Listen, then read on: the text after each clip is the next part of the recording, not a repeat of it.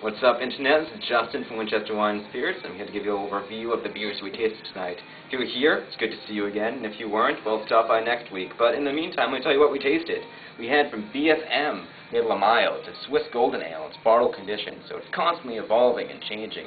It's buttery and melts in your mouth, and it's a little off-sour, too. It's a great take on the style, so come in, talk to us about it, check it out. Next up is the Cuvée Alex LaRouge. This is an imperial stout named after the Jurassian microbrewer. It's based on a French microbrewer recipe. It has tea in it, which is a really interesting mushroomy kind of quality that imparts black pepper, which really spreads out all the flavors on the palate. A little bit of vanilla to add to sweetness to offset all that earthiness. Great beer. Check it out. Next up is the Port Brewing Shock Attacks, the double red ale. It's amazing, nice minty nose to it, a lot of flowers in the palate. It's fantastic, really good, great for the summer. Come in and talk to us about it.